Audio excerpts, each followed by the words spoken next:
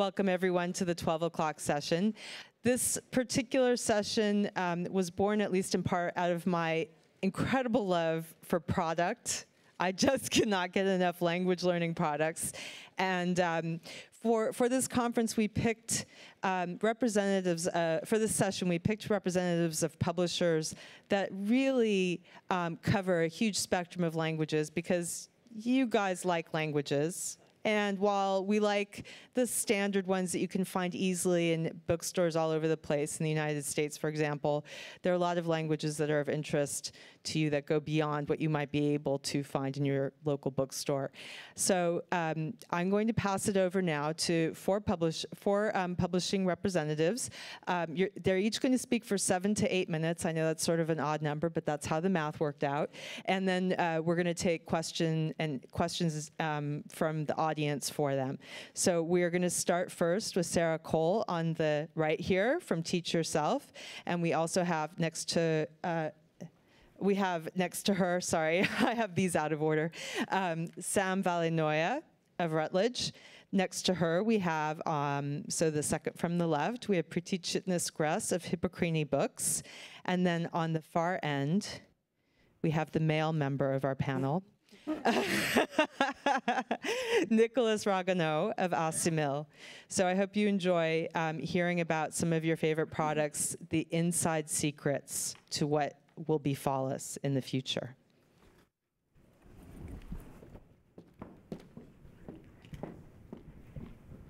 Hello, everyone. Can you all hear me? It is a great honor to be here presenting in front of you, and quite humbling. I'm actually only bilingual. Sorry about that. And it's really, truly inspirational, because it's not often I find myself in the company of so many other language nerds. So, okay, so I'm going to speak quickly, because as you've heard, I only have 7 minutes. What's going on in the publishing market? I'm going to try and give you as much insight as possible without giving away all my secrets to my competitors over here. So this shocking graph displays the total consumer market for language learning books in the United Kingdom. As you can see, there's been a sharp decline starting in about 2008, 2009. And so from 2005 to 2014, it's basically been cut in half, 1.6 million to 857,000. Some people might say this is because British people have stopped wanting to learn languages or have decreased their interest, but actually, I think there's been some disruption in our language learning market, because I should point out this is book sales only and through Amazon. So nowadays, the publisher is not only competing with other publishers, they are competing with a host of different kind of people entering the language learning field. So you have your startups that are based on technology, online tutoring services, massive open online courses, which are all free. Universities are now creating their own courses online. Social platforms, Skype even is presenting a challenge to the language learning market. YouTube, of course, that's where people go now. App developers who have amazing platforms to create amazing, interesting, and innovative apps. And even bloggers nowadays are selling their courses. I see Benny Lewis sitting in front of me, the Irish polyglot. Many of you know him. So what this digital innovation has really allowed for the learning market to change and is now providing new, what I call, learning experiences. So it's no longer about just getting your book and sitting on your own. Learner expectations are really dictated by what else is going out there in the market. So, you know, Nike.com, you can create your own sneakers and design them. Apple has obviously changed the way we interact with technology. Instagram, even the New York Times. And so when people come to learning, they're going to have the same expectations as they have in the rest of the digital sphere. So they still want things in language courses, and when I say they, I mean you. They want reliability.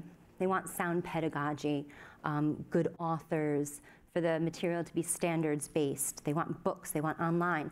But more and more, I think learners of languages want a personalized learning journey. They want the content to adapt to what their needs are. They want gamification to stay motivated. They want a flawless user experience. Edutainment, that's why people go to YouTube. Augmented reality, things like this. So there's a huge evolution in learning. And I think it's fantastic because it means that we can make language learning more fun and more effective. And I think also it means that language learning can become part of our daily lives because there is no longer this divide between learning and the rest of what we do every day. It's somewhat integrated. So traditional publishers need to be able to respond to this and harness the developments in technology to enhance the learning experience. So if you just look at the simple search engine, nowadays if you go on your mobile device and you search the word French, Swahili, an app appears first. So for us to have a presence there and stay on top, literally, in the search engine, we need to have apps. The numbers for online language learning are staggering and really reassuring at the same time from a personal's perspective. Babel has 1,300 new users an hour, they say. Duolingo has 100 million users, 8 million of whom are active. And Busuu has 55 million users. And what these companies have done is they have really innovated the way that they do their consumer marketing. I think they're brilliant at it. And they're innovating in terms, again, of the user experience. They're using gamification and social networking to make language learning fun. And again, it's also very convenient, so it fits in with their lifestyle. The online language learning market is supposed to grow in the next 4 to 5 years by over 10%. So this is definitely an area that we need to get into. The role of the traditional publisher today, I like to think of it a bit of the hare and the tortoise. We still have relevancy, of course, and I think that is to promote and inspire language learning. We have access to the media. We have distribution worldwide, marketing, things like that.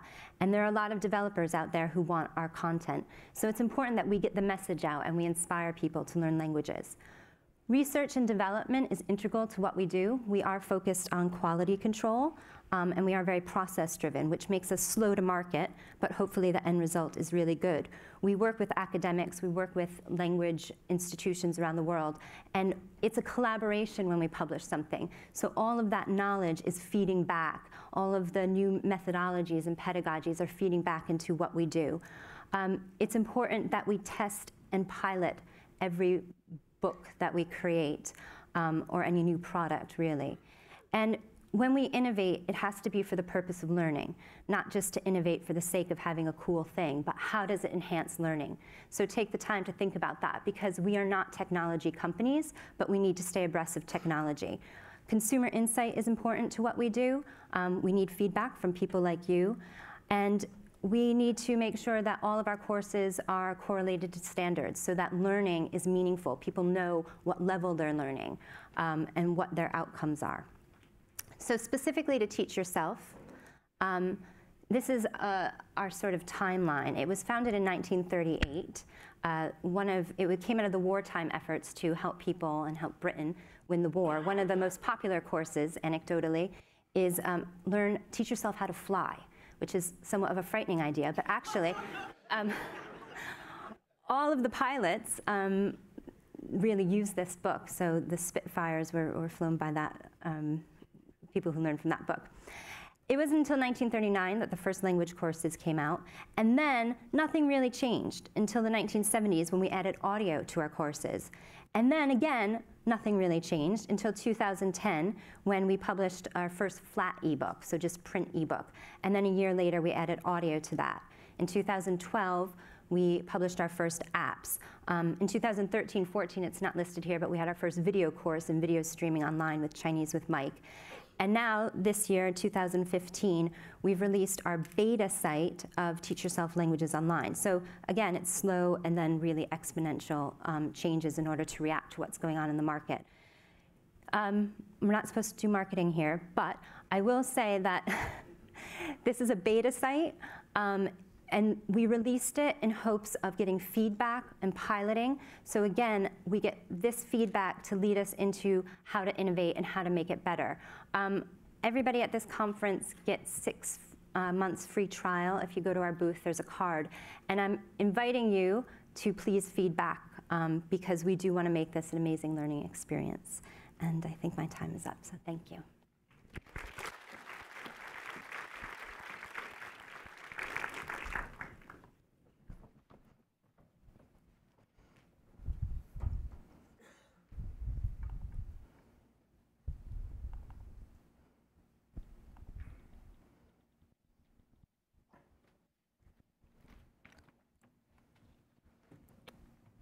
Okay, so hello. I'm the editor of language learning at Routledge. We've been publishing language learning books, focusing on the less commonly taught languages in particular, since the early 70s. Our first Chinese course, our Colloquial Chinese, the original Colloquial Chinese, published in 1982. And I wanted to mention this one today because it's got a bit of an interesting story. This 1982 book is still in print today. We still publish it, we still sell it, and it's one of our top sellers still. And you can imagine how dated the content is, how old-fashioned. There's references to comrades and communes, and you can imagine it's pretty dated. And I mean, there are no illustrations. There's no text design to speak of. It looks like it's been written on a typewriter, which it probably was. But this is a nice reminder to us that actually the focus, although there are a lot of changes going on in the publishing industry, our focus is always has been and always will be on producing quality materials that will help people learn the languages they choose to learn and will hopefully be useful for many years to come. So yeah, that's our original Chinese course. It's still in print. The series has grown considerably since then. We publish in 77 languages now, and we're still adding to that. And our heart lies in the less commonly taught languages still very much. And we are moving with the times. So our latest edition has been this dedicated portal for the series. We have decided to move all our audio online, and it is freely accessible, available to everyone, anyone. You don't have to buy the book. You don't need a password. You don't need to register. Any language you're interested in, you can just go onto our site, listen to any of these languages, 77 languages. And I'll just show you take a quick tour through the site. So this is the home page. And then we have this interactive map, so you can take a look. So the countries that are highlighted in green, we have a language course for that country. So whatever you're interested in, you can click through, read a little bit about the book, buy the book obviously, and then you've got the audio there to stream or download, and it's accessible across devices on laptops or phones or your PC. And this is something that we're hoping to add on over the years. Obviously, the digital environment's becoming more and more important, and at the moment we're blending print. We're finding print still quite resilient, so we're blending print and online, so every book now has a companion website, and where things are better off online, such as audio that you might want to listen to on the go, then that's online. And we're going to build on this, so over time we'll be adding interactive exercises and flashcards for vocabulary and so on and so forth. And we're also very interested in feedback on what people would like to go online as opposed to in print. And then looking ahead, apart from the colloquial series, we do a whole range of other languages and other text types and other products. So the colloquial series obviously is for beginners, but we like to focus on intermediate and higher levels in the less commonly taught languages, because there are still a few resources in these areas. So we like to focus on these. We've got our comprehensive grammar series for those people who are really advanced in their learning. We have a Burmese coming out next year, a Punjabi, a Kazakh. We're also publishing for interpreters and translators, more advanced level readers. We have an Arabic reader, we have a Yiddish reader coming out next year as well. And our frequency dictionary series as well, which has been really popular, the 5,000 most commonly used words in any given language. So it's a good way to focus your vocabulary learning. So we have Persian coming out next year, and Turkish as well, and Korean to add to the series. And then finally, this is my email address, so if anybody has any books that they really want to see published, any language that we've been ignoring or we haven't thought of, please do get in touch and let us know what you'd like to see published, what you'd like, what you need. So that's it from me. Thank you.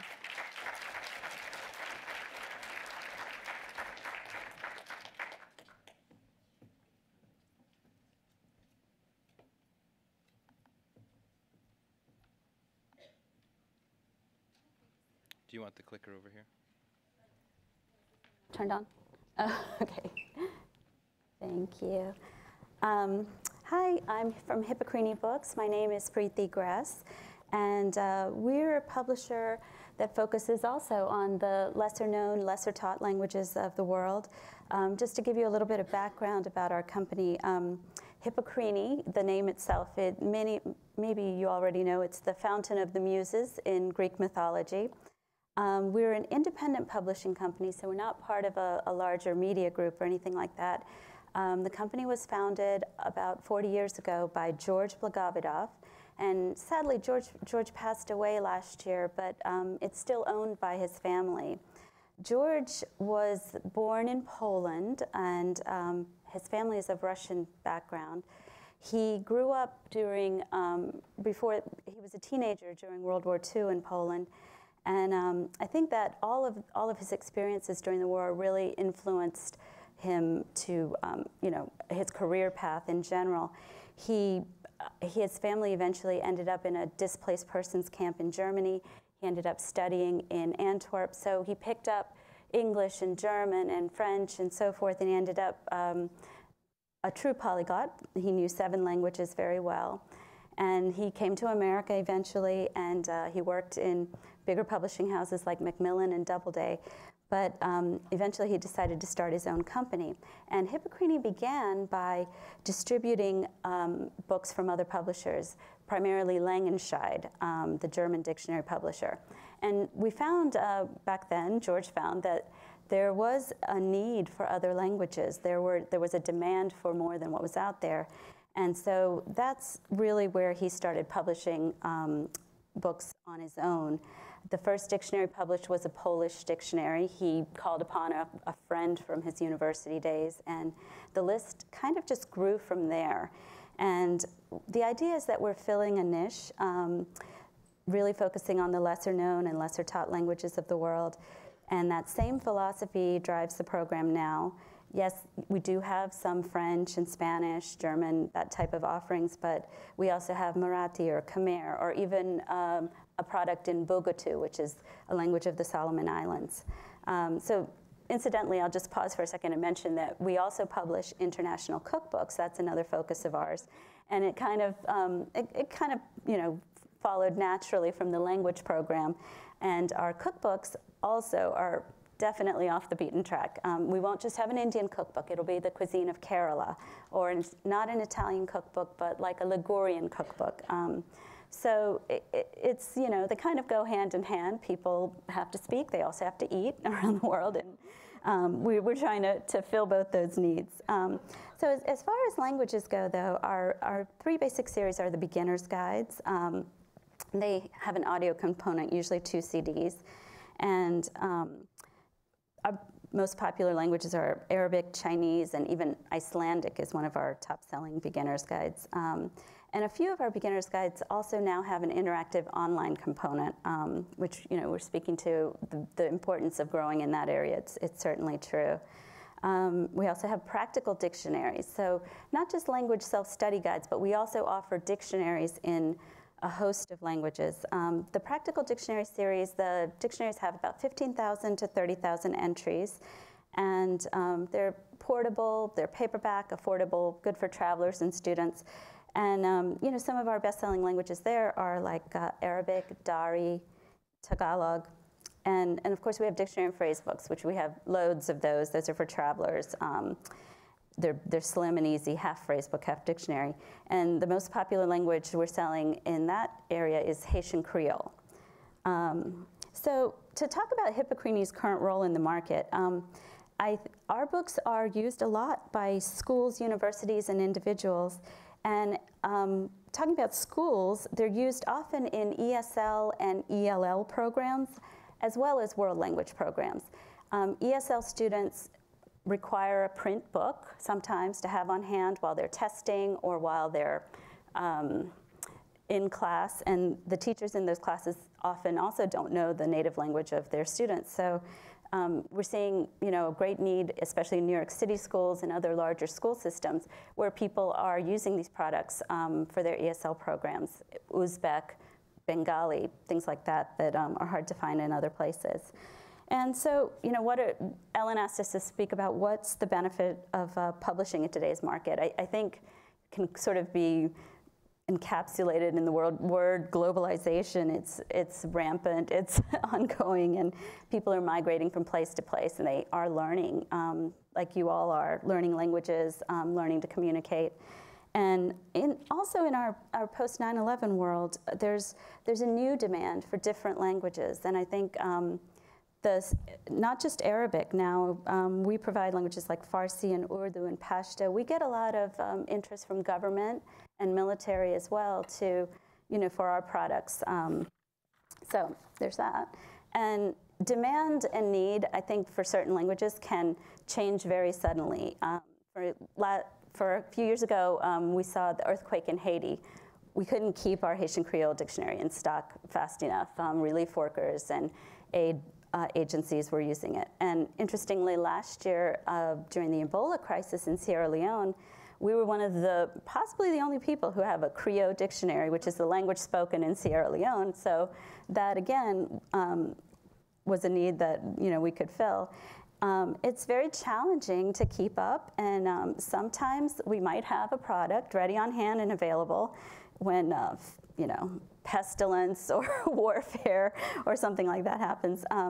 And sometimes we don't. So it's hard to predict these things, but you kind of see the path. You want to find qualified authors and find and build good products with them, but it takes time. I think we've all talked about that's the drawback in publishing. Nothing's super instant. You need to have time to edit and copy edit and have foreign language readers go through it. And so we try our best to have those products available. It takes usually a year, though, to publish a book, and that's pretty quick.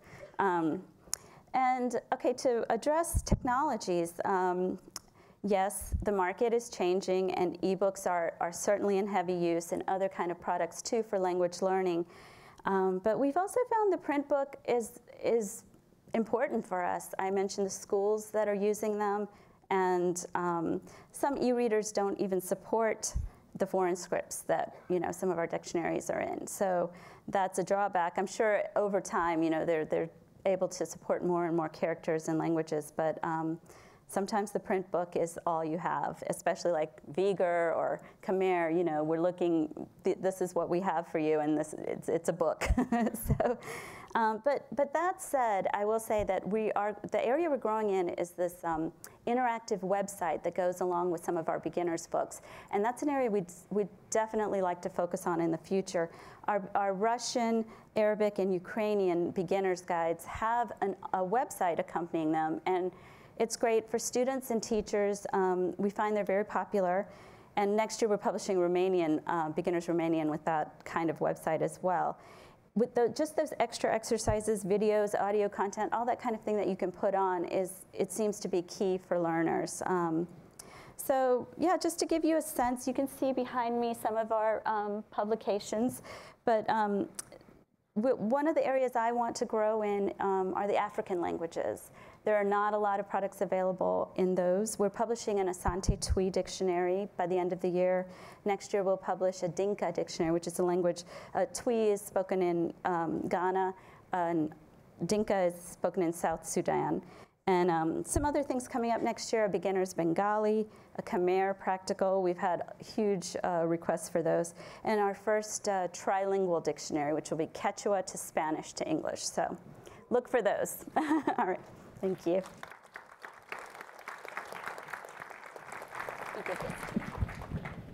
Thanks.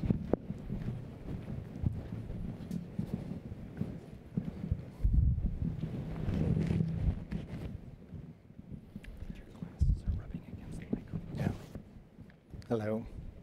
Usually I drink a glass of whiskey of Côte du Rhône to feel at ease when I speak a different language. So I'm French, and I'm speaking to the caption girl. If I make some mistakes, you can fix it on the screen, please. First of all, and since it's the first time I'm speaking in English in front of such a large and prestigious audience, I'd like to dedicate my presentation to Donald Trump for his unforgettable contribution to monolingualism in this country. Second, yes, you can tweet that if you want.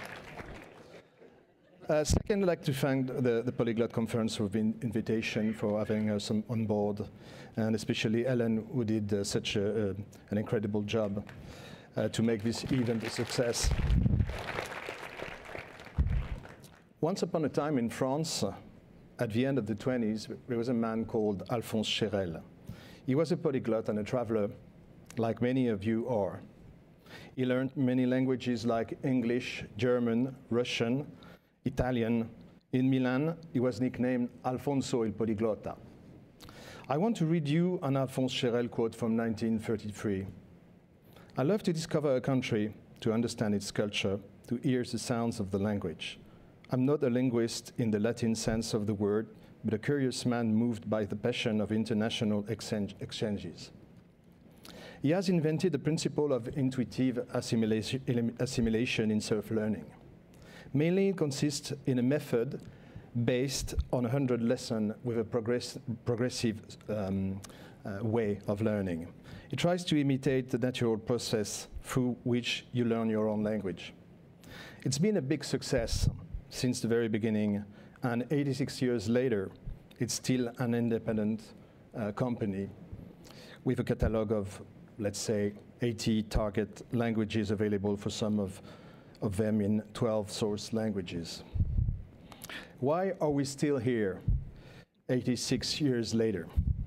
Because the method is very efficient, I guess. And according to me, it has this unique blend of poetic and witty dialogues which penetrates your brain and make the language easier to learn. Our most polyglot is actor Kirk Douglas, who learned French with Assimil in the 50s. He will be 99 in December. So I wanted just to make a sign to Kirk. He tells this in his memories. Now, I'd like to take a big leap forward to show you some recent covers and new offerings. I need to know that I think language learning covers in publishing are quite boring. So I'm trying to change this a little bit. This is a cover design especially for our special 85th anniversary last year. It was designed by Noya, and it's a way of playing with cliché, of course. I think it's different to avoid clichés when you are publishing a book. I don't know whether you agree with me, but maybe you can play with cliché, and that's I love to do. So now I guess I need to click on this. Yeah, this is the new design for our At Ease series, and well, we wanted to focus on the cultural and natural heritage that the language carries implicitly. I also wanted to avoid showing people on the art covers as we did before. These are our ancient languages covers. You can see the Latin, and if you're wondering whether the Romans were reading on the loo, you have the answer now. At the bottom, you have the girlfriend of William Jones, Miss India 80, and of course, ancient Egyptian and also ancient Greek on the top. Sorry for the noise. Another series we have is a new one, which are workbooks. We noticed that there is a demand for practicing writing systems, but also to practice language in a more general way. So we did these covers, and I think it's both funny and nice because signs are treated like images, and images are treated like signs. That's the whole idea of it. And of course, it plays with cliches in a funny way as well. And at last, a few examples of our Facebook covers. I'm sorry for Volkswagen here, but we did this 2 years ago. Now, another big leap, not forward this time, but on the side. I want to tell you about the popular language of today and tomorrow. Of course, it's difficult to predict what the future popular language or languages will be in a given community of speakers. Forecast is maybe easier. Predicting is about magic, paranormal intuition, and forecast is all about marketing and analytics. I hope you see the nuance between the two. Language-wise, I think it's important to see the world through a telescope, but it's also important to watch your surroundings with a microscope. I'm trying to say that global is important, but local can be great too. There will be more micro-phenomena related to economics and geopolitics. Let me give you one single example of that. In 2012, we published a Luxembourgish phrase book. We sold more than 20,000 copies in 3 years, which was quite a mystery to me, but I tried to understand this, and I just noticed that 70,000 French people were crossing the border to go to Luxembourg, to the Grand Duchy, to work, and German and French were not enough for them. So they needed a Luxembourgish tool to learn the language. So we decided to publish another course last year, which is a big success as well.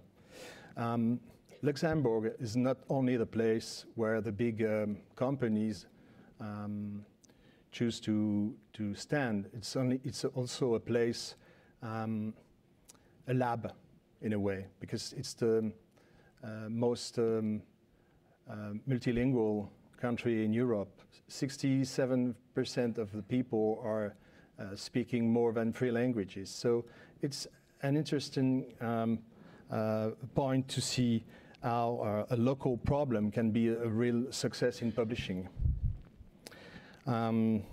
Anyway, I think English should be less and less important in France now because the French people are more and more exposed to English, and their competence with English it's quite good. So I don't think English will be as strong as it will be in the future. So this means that if you consider languages as tools, one part of the publisher job is to build some interesting tools to use those tools. I mean, manuals or so. Thanks for your attention.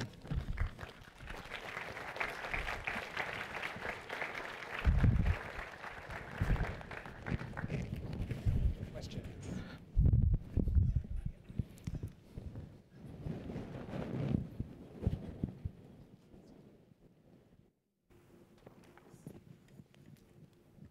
Thank you for your fantabulous talks. Yes, fantabulous. That's a new word. Fabulous and fantastic. You mix that up and you can do like Tim. It's new, evolving. My question is that in a crowd like this, I think when you say the market for learning new languages is huge. That's a no-brainer.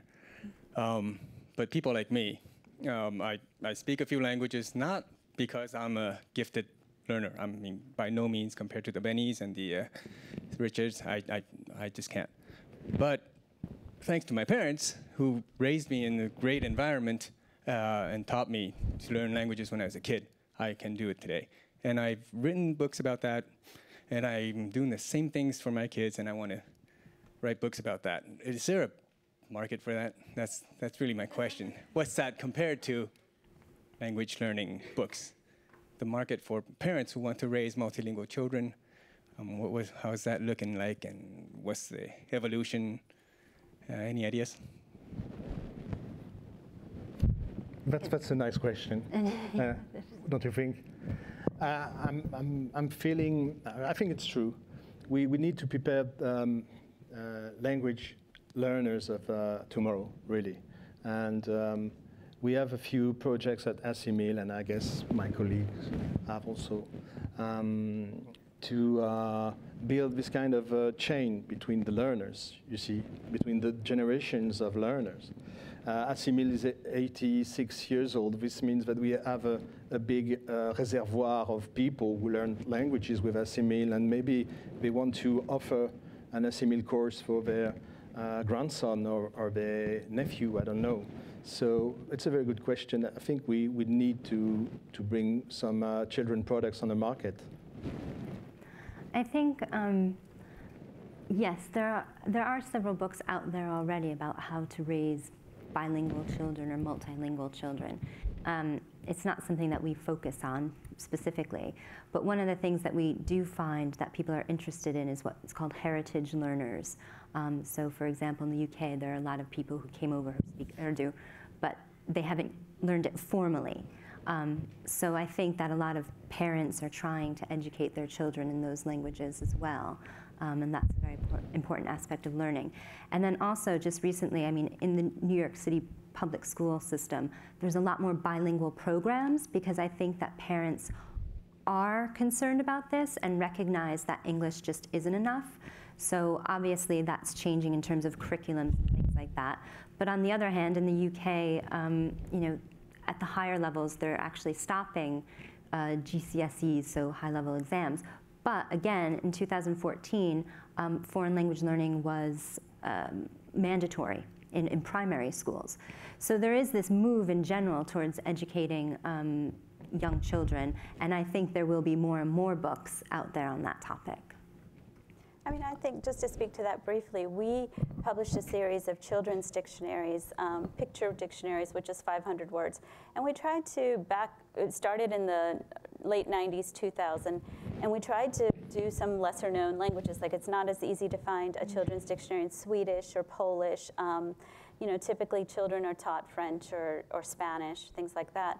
And some of them did last for a while. We did do an Arabic one back then, before it was very popular.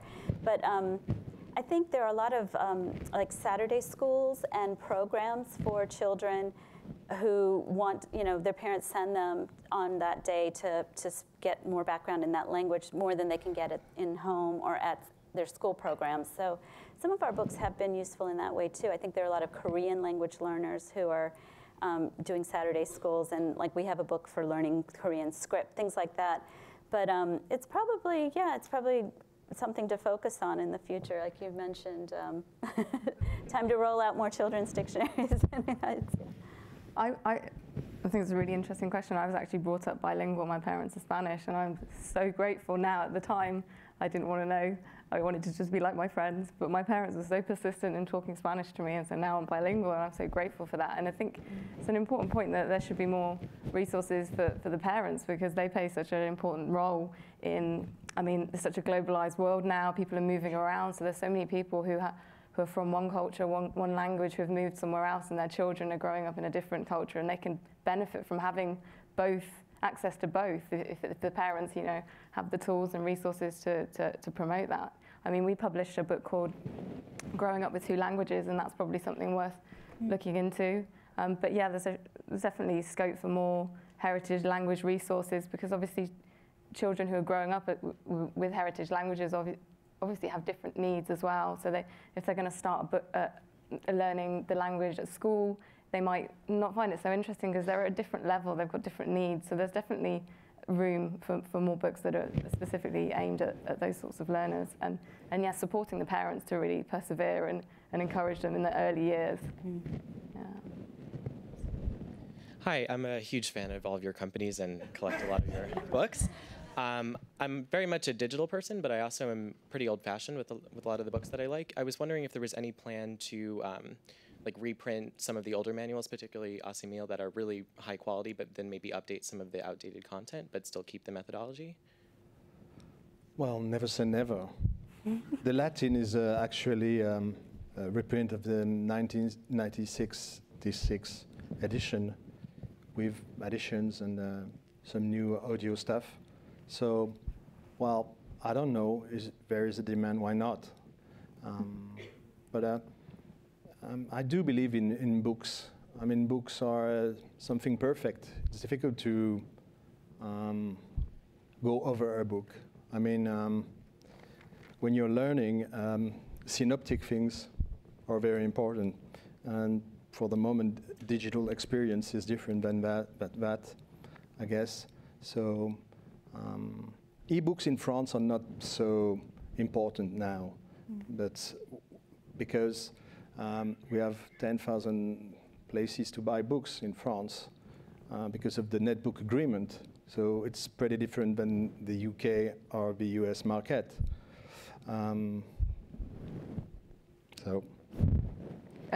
I just wanted to add to that, given the success of our original colloquial Chinese, maybe we need to bring back some of the original colloquials that are very grammar-based, very old-fashioned, and methodology's changed quite a lot over the years, but some people out there still like that traditional approach. I know I'm one of those people. Xhosa and Yoruba and Esperanto. Actually, I've been thinking about bringing those back as well. And we're revisiting a lot of our ancient languages and building out that, which I think many of you publish in as well. One of the things that also we're trying to do with the Teach Yourself Languages Online is we're trying to kind of take that book content and put it online, obviously digitize it, but it's the same syllabus. So the idea is that you have flexibility, because I do believe that people want a book, but we know that just reading or doing an activity once really doesn't help with language learning. So being able to then do that same learning, practice that same vocabulary, grammar online, and integrate these two, we think that that's really where people want to be. It's not one or the other, it's both. So hopefully we'll put some of these rarer languages up there too eventually. I think we've seen multiple editions, like second edition, third edition, fourth edition, you know, where the authors come back and are able to make revisions, enhancements, things like that to the products. But that said, when there isn't a huge market and we can't sell even 2,000 copies of a book, we've found a solution through print on demand. So some of the old dictionaries where we're seeing, you know, a few hundred copies selling a year, we are putting in our print-on-demand program, so at least it's out there and available if somebody wants it. You know? Yeah. So. This is perhaps a follow-up to print-on-demand. I've used products from all of your companies, but I especially want to thank Routledge for publishing books that you can take a European language to the next level with. And that's something that seems to me is missing with the other publishers, that if you learn Dutch or Swedish or Finnish or Greek, there's only a beginner's level. There is advanced stuff in French, German, Italian, and Spanish, and Portuguese, and Russian, but those other languages, you're stuck once you've completed the first book. I'll just add that I agree. From a publishing perspective, since that's what we're talking about, there's a market out there that we have to obviously react to. The biggest market is the beginner learner, and that's where we sell the most product. So it's actually difficult, again, when you're only selling 500, 1,000 copies, something like that. But that said, we actually are starting to publish in more languages in our intermediate to advanced level. And we're adding Norwegian and Swedish and less popular, you know, not your regular French, Italian, German, and Spanish courses. So we're attempting to do that. And we are continuing to publish in those advanced levels and broadening out. But it's a fair point that it is harder to publish in those areas. There is less demand, but with print on demand, it does make it easier, and also making sure the content that we're publishing, so say, you know, a comprehensive grammar in a certain language, that content will last for a long time, so we can take the long view and say, okay, we may only sell a couple of hundred copies a year, but this will be a resource that people can use for many years, and it'll be print on demand, so we can do that, we can provide those resources.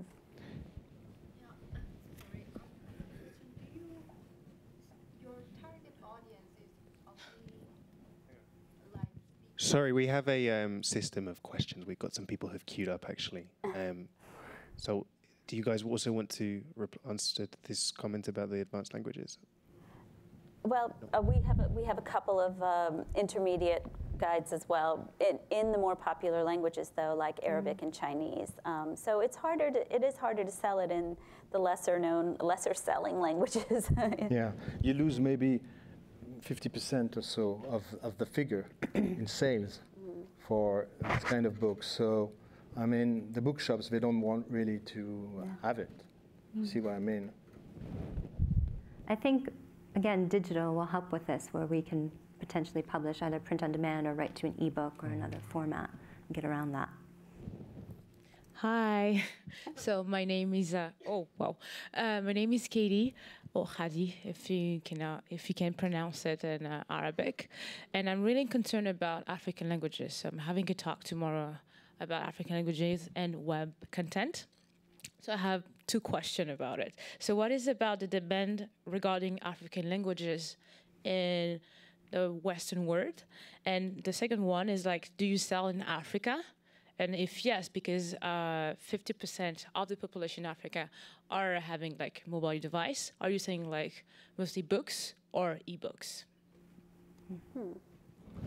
Well, we've tried to find co-publishers in Africa for some of our titles, because distribution is just easier when someone's on the ground there with their system in place. We did that with the Creole, so our author was able to find a publisher in Sierra Leone and distribute the book there. I mean, distribution is tough in some places, especially when it's non-traditional too, when it's not necessarily in a bookstore, but it's sold through other outlets that we just don't have access to from here. And we've tried to work with publishers there. So we also work with European and South American and so forth publishers, where we're doing the North American edition. So we sell in US and Canada their book, which they're distributing in other places. So that would be my best strategy for African languages, is finding publishers there to distribute our books. Hi, my name is Victor. I have a few comments too. Just a little background. My whole background is in linguistics. I have a BA in linguistics, master's degree in computational linguistics, finishing my PhD in applied linguistics. I've worked for over 5 different language companies and language testing companies in the United States and abroad, so I'm very familiar with the whole industry. One thing that I would like to say I'm a little disappointed is the level of discussions that we're having here. I thought we would go way deeper into language learning itself. What makes a good language learning method? If my voice is shaking a little, it's because I'm very emotional about this topic. And I think there's 2 different markets out there. There's people who want to learn language at home, and they want it to be fun. They're willing to spend money on it, even if after 3 years of learning a language, they're only going to be at an A1 level still, because the methodology isn't good enough. And then you have people like us, real polyglots, that sometimes we don't care so much if it's fun. Just give us something that works. And this is really where I congratulate my personal opinion, but talking to a lot of polyglots. What is the #1 method that you go to if you're going to start learning a first language? Just shout it out. First method. Say it. I don't hear, but Assimil is the #1 book that I hear a lot of people saying, that's the one I'm going to start using. Extremely old method. Which one? I'm not old. No. It's a method that has been around for a very long time, but it seems to have something that a lot of others are missing: methodology. Duolingo, one of the giants out there, they hired the first person who knew anything about language learning about 6 months ago. I know the CEO of Duolingo. I know what's going on in there. You guys have a B2 reference. I congratulate you for that. What about the other companies? Okay, let's let you guys comment on that. Okay, I can leave now. My background is also in linguistics, so I completely agree with you. I will say that that was not what we were asked to talk about for this particular panel discussion. But I think methodology is at the core of everything, and I think, again, that's what the publisher is good at. It is working with academics, staying on top of methodology. My personal opinion, I think there are a lot of things that work, and it depends on the person and what they want. I think audio methods such as Pimsleur, Michel Thomas are brilliant at getting people to speak from the start and things like that. I actually also publish Michel Thomas, so I can speak more about that methodology. In terms of what we're doing, Teach Yourself, we've actually started a revision program for absolutely every language we publish. And that started in 2012 because we actually found that there was an inconsistency. Authors came to the process very differently, had different backgrounds. So we're trying to impose good methodologies. And the one thing that we're doing primarily is focusing on more inductive learning to get people to start noticing patterns for themselves. This is important, especially for the self-learner who doesn't have a teacher there to point things out to them. So we call it the discovery method because that's a bit more sexier than inductive learning. But I think, you know, you're absolutely right. It's incredibly important. And I purposely didn't comment on the content that's out there online in apps, Busuu, Babbel, because I don't think that's what I'm here to do. But I will say that as a publisher, content and quality absolutely should and does come first.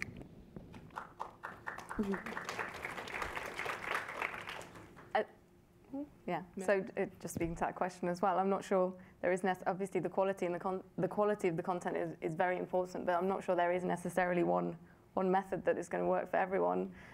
So there are different types of language learners who need different approaches, and even a single language learner will go to different approaches. So you might start off in the beginning with something like Duolingo, and then as you progress, you might want something that's more traditional, a grammar. So we try to publish a range of different products that take different approaches, and so there are options there for you as learners. And I think the languages themselves probably lend themselves to different methodologies. It might be better to learn Mandarin one way and Portuguese another way, you know. So our authors individually sort of approach it through what they've used teaching, what they've used in their classrooms. But we appreciate your passion, certainly. I mean, it's people like you that we are working for. So. Yeah. Okay. Hi, first of all, thanks for coming and sharing all of this with us. I've been told I'm the last question, so I'm going to wrap it up. I'm a language blogger, and I have a Spanish section that's growing very, very slowly due to the lack of products that are locally available, particularly in Mexico, where I'm from, but I will use the term Latin America very broadly. I would like to know if there are plans to expand your individual operations into Latin America, because, for example, I am bilingual and I don't mind learning from resources in English, but that's not the case for the rest of Latin America. So if you're not intending to do it, would you please consider it? Well, I mentioned one product we're doing next year, which will be Quechua to Spanish to English. It's our first trilingual dictionary. So possibly based on the success of that, it might be something we could move into in the future as well. But I think, you know, primarily we're working from English to foreign language resources. That's just our market, you know. I think there might be publishers locally that would do something different in the local language.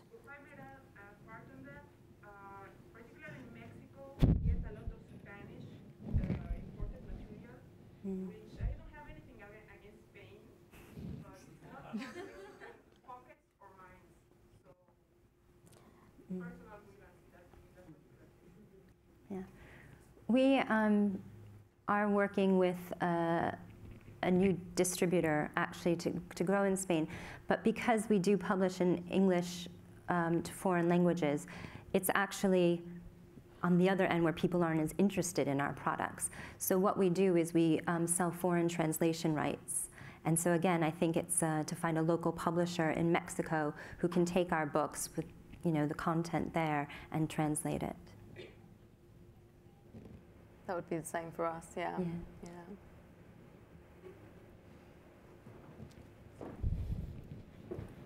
Thank you so much to our publishers for this wonderful talk. Thank you.